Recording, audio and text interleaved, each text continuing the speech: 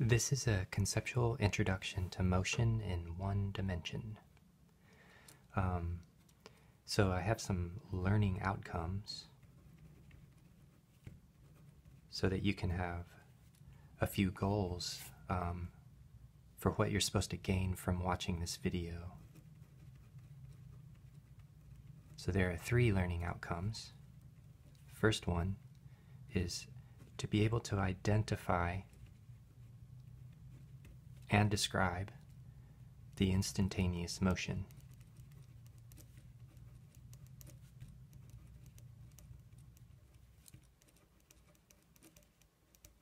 Secretly, you're going to know that the instantaneous motion is just the instantaneous velocity.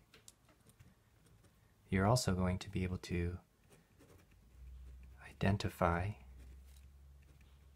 if and also how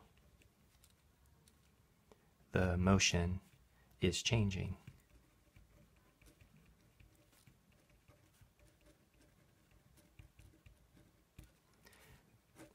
The concept here is actually also known as acceleration. Acceleration has something to do with motion changing, whereas velocity itself is just the motion itself. And then even more than that, you're going to be able to describe directions of velocity and acceleration. So I'll put V for velocity and A for acceleration. So V is the symbol that physicists and also mathematicians would use for velocity, and A is the symbol for acceleration. So describing the directions of velocity and acceleration with words like positive and negative. So we might put a minus sign for negative and a plus sign for positive, or with directions. And for directions, we might just use arrows. Okay, so I've got some examples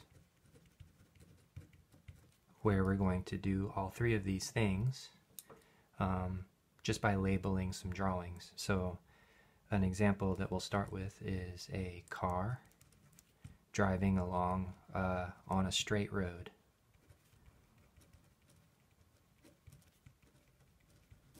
And we'll talk about whether it moves fast or slow, which way it's moving, whether or not it's speeding up or slowing down. So that's one of our examples.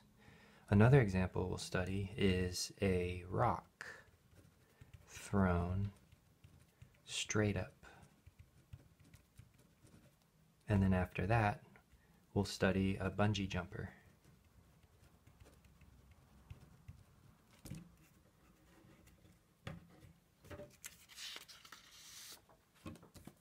So a car on a straight road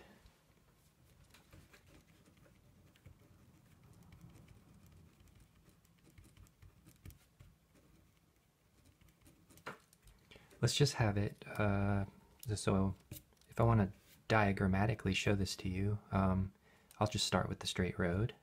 So that's as straight as I can draw it. What's meant to happen here, though, is as if I drew this with an actual ruler. There's no bends in it. This is a view from the side, so we'll draw the car. So it's a little square car. So a view from the side, and definitely not meant to have the car go up and down any hills. This is meant to just be a nice flat road. And also, if you were to look down from above, it still looks straight. That is, it's not going to wind like this way. There's no turning. Okay, so let's start off and have the car, let's say that it's moving already, but I'm going to use these little speed lines to indicate whether or not it's moving fast or slow. And also, actually, we'll just go ahead and write that it's moving slowly, and it's moving towards the right. So I'll just use this little short arrow to describe that it's moving slow. But a little bit later in time, let's say that what it did was it sped up. It's moving a little bit faster. I'm going to use the word medium, and it is moving a little bit faster towards the right. So I'll put the right arrow, and you notice the arrow is a little longer. And then a little bit later in time, at some later instant in time, it's moving a lot faster. So I drew these speed lines to indicate it's moving fast. So I'll describe its motion with this word fast. It's headed towards the right quickly, so I'll put this somewhat longer arrow towards the right. And let's say at a later instant in time,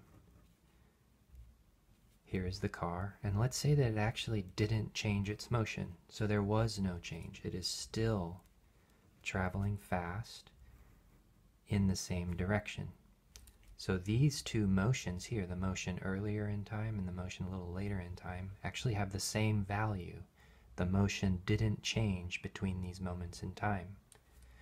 But then the car, let's say, is approaching a stop sign or a stoplight, needs to slow down for some reason. So it hits the brakes, starts to slow down, and at some later time, its motion is slower, so it does change between this time and this time. So we'll say that it went all the way to slow. It just went straight through medium. Medium happened somewhere in there. So it's only traveling with this small motion arrow. And then a little bit later in time, it's got a motion that's very special called rest. Its speed is 0. There is no arrow to draw because it's not moving in any particular direction. It's not moving at all. So this is a description of a car on a straight road with different motions. These were earlier times, and then these were later times. So if I wanted, I could go and label the time on the car. So maybe I'll just do that. This happened, let's say, when the stopwatch was just started at 0 seconds. This is 1 second later, 2 seconds later, 3 seconds later, 4 seconds later, and 5 seconds later. So these are moments in time, but time does occur between the moments in time. So there was a time for transition. We got to transition from slow to medium over a time duration of 1 second, and then another 1 second later we transition from medium up to fast, and then another 1 second of time duration. During this time duration there is no change in the motion, and then we slow down and slow down to rest. So I'm not going to tell any more of the future story here, but what I am going to do is notice something. Over these times right here, this was a speed up. And over these times here, between 2 seconds and 3 seconds, there was no change in the motion. And then for these times here, there was only ever slowing down. What I'm referring to in the red ink is I'm referring actually to the acceleration. Down below in the blue ink, what I'm referring to is the motion, which we understand as the velocity. So the acceleration is describing how the velocity is changing, and the velocity is just describing the instantaneous values of the motion. So if we look back at what our learning outcomes are, we're identifying instantaneous motions. These are the slows, mediums, and fasts, but also the arrows towards the right. We're moving towards the right only in this situation, except for at the end where the car is at rest. Identify if and how the motion is changing. That's what we've done in red. So all of the details about motion changing is captured by the acceleration. Now describing directions of V and A with words like positive and negative or with arrows. You can see that we've already done the arrows for the velocity. The velocity is only ever towards the right, except for when the object is at rest. We don't really have an arrow to draw. Up here, though, speeding up, no change, and slowing down. If we identify, this is something that we're free to do. Let's say that towards the right is referred to as the positive direction of movement, or the positive direction of gaining ground, or the positive direction of acceleration. We'll say that when we're speeding up over here, our acceleration is towards the right. That's the direction in which the motion is gaining. Over here, the acceleration is towards the left instead. Towards the left is the direction in which the motion is gaining. That is, towards the right, the motion is losing. But towards the left, while this car is moving towards the right, the acceleration is towards the left.